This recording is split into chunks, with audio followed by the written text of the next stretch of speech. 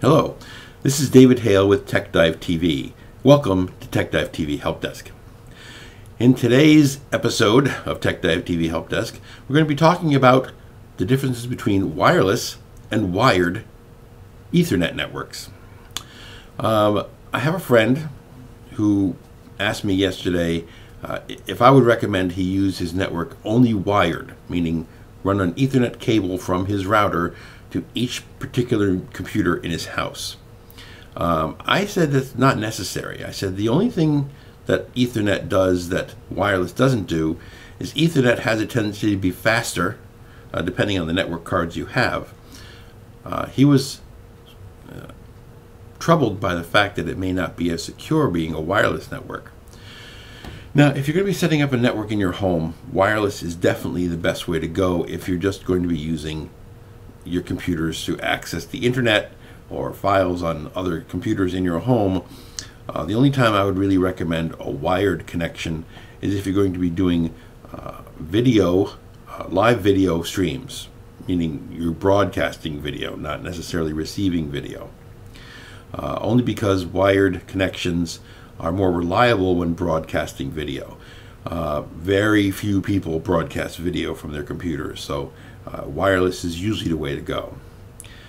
The security of wireless, you want to make sure you're not running an open network, meaning no security, no passwords. That's just asking for trouble. People can tap into your network effortlessly.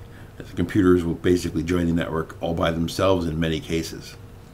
What you want to do is you want to use a security type called WPA2 personal. That's a very strict security and encryption policy for your network, and is very difficult for people to get access to your network if they don't have the proper credentials to get onto your WPA2 personal network. There's another security term called WEP or WEP, wireless encryption protocol. That is no longer as secure as it used to be. Hackers have broken that encryption years ago. So I would not recommend you use WEP as your security, but WPA2 is the best way. Now, you find that there's WPA2 Personal and there's WPA2 Enterprise.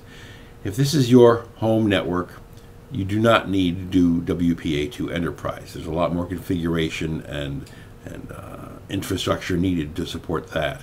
WPA2 is very secure and will certainly do what you need it to do to protect your network from spying people or from people who want to just glom on to your wireless without paying for their own.